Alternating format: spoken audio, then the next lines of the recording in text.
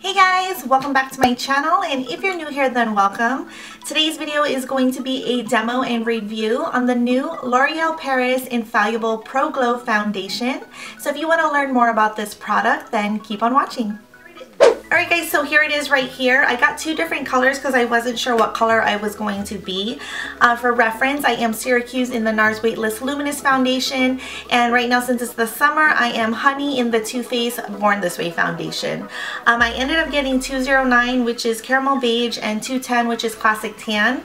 I did swatch these already, and I am going to go with Caramel Beige. Alright guys, a little bit about this foundation. It retails for $12.99, and it comes in 12 different shades. It's supposed to have a radiant finish, long lasting up to 24 hours, and it's lightweight with a medium coverage. This foundation also has SPF 15 in it, which is really great to protect your face from the sun. So as usual with all my foundation reviews, I always like to apply it to half of my face first so that we can see the difference, and I'm going to be using a beauty blender. So I'm going to put this headband on so that I don't get the foundation on my hair. Alright, so I'm going to use the Maybelline Baby Skin Primer first. I like to use this primer because it's really good at filling in your pores and just kind of giving you a smooth finish. On the back it does say to shake it really well, so don't forget to do that. And then I'm just going to put a little bit on my hand, like that. Alright, so I'm going to apply it to this side of my face.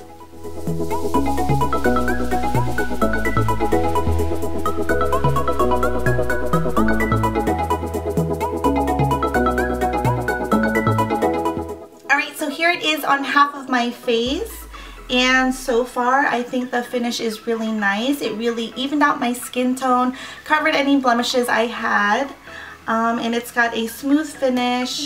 Let me do a close-up so you can see the difference. Alright, so here is the side that does not have any foundation, so you can see my freckles and some redness. And then here is the side with the foundation. So it has a beautiful finish, nice and smooth. So far I really like the foundation. It is not sticky, it kind of sets right away. So I'm going to go ahead and apply the rest of my makeup, and I will be right back. Alright guys, so I'm back and I have the rest of my makeup on. So far I am really impressed with the foundation. I really like it.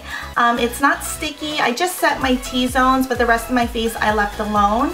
And my makeup applied really nicely. I will take a flash photo to see if the SPF has any effect on how I will look in the picture.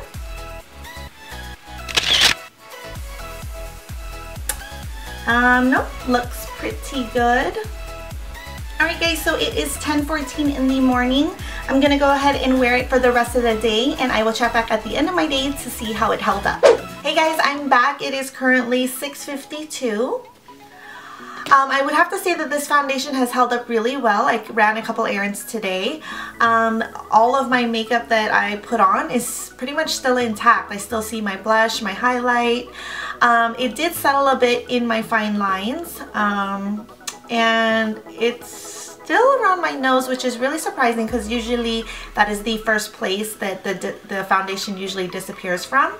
But overall it looks pretty good, so I'm going to go ahead and do a close-up so that you can see. So here's the foundation close-up. I honestly have to say that it looks amazing. Basically it looks like what it did when I first applied it. I've had it for a couple hours now, about, I don't know, 8 hours.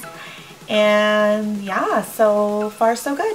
So some of the pros of the foundation is that it was easy to apply, easy to blend. It has medium to buildable coverage, which was amazing. It evened out my skin tone, covered any of the blemishes that I had. It retails for $12.99. You can get it at pretty much any drugstore if you can find it there. I know that they're kind of hard to find right now since they just came out. Overall, I would have to say that this foundation is amazing. If you can get your hands on it, I would definitely give it a try. Alright guys, so that is the foundation review. Hopefully you found it helpful, and if you did, then please give it a thumbs up. Don't forget to subscribe if you haven't already, and I will catch you guys in my next video. Bye!